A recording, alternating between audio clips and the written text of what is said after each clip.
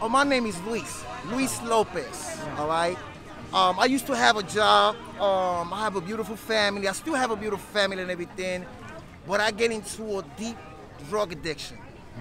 And every weekend I would go and party with her, and it got so bad that I stopped working. I wasn't showing up to work. I lost my job. Next thing you know, I lost my studio. Next thing you know, I lost all my property that was inside the studio because the super couldn't hold it in the basement no more. And I was homeless. So I knew that the main thing that I needed to do was stop the drugs, so I stopped that. But I was still homeless. And then people who was giving out money, they will hesitate. You know, they will see a young man like me.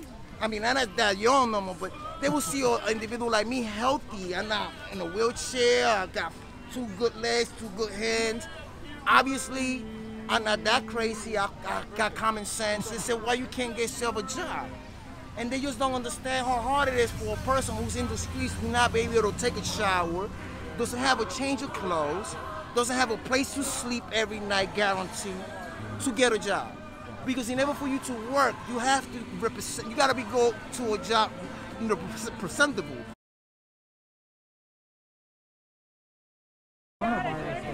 It's worse now.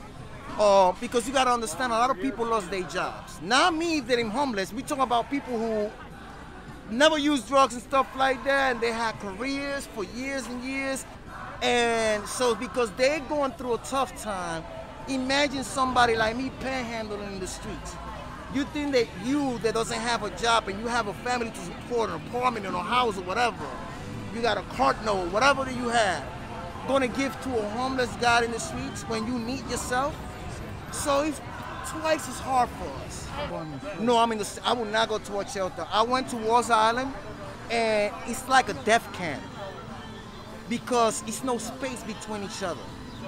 Understand? The beds, they literally, like you standing right here, and that's how far the beds are from each other. And every dorm is 100. It's 100 individuals to a dorm. And every floor, it's got 1, 2, 3, 4, 5, 6. They got 11, 12, they got 12 dorms. So that's 1,200 people. And everybody this close to each other.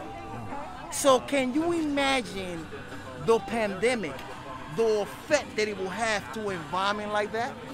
Oh, it's being chaotic because of the curfew, number one.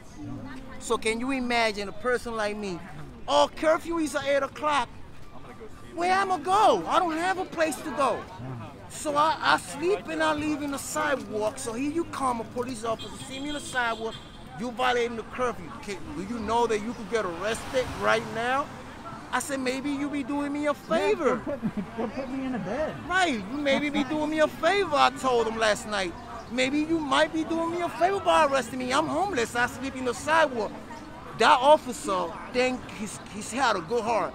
He got off his car and gave me a $20 bill. He said, oh, I'm so sorry to hear that. Here, sir, hopefully this will help you some type of way where you could get some food. And most of the places are closed right now because of the curfew, but early in the morning you might be able to get something to eat with this money. Were you able to find that and out gave me $20 bill. Now that impressed me. That impressed me. He's going next. He's going next. Yeah, he's next online. So I was shocked. And you know, everybody's talking about police officer this, police officer that. Well, they don't realize not every officer is racist. Not every officer's got the same mentality.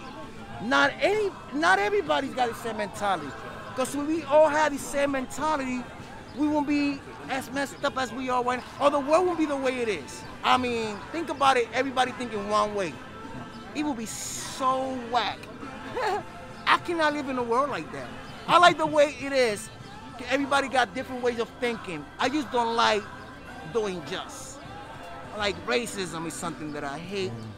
You know, abuse, you know, anything that's got to do with putting someone down or going against someone for no particular reason. I don't agree with that.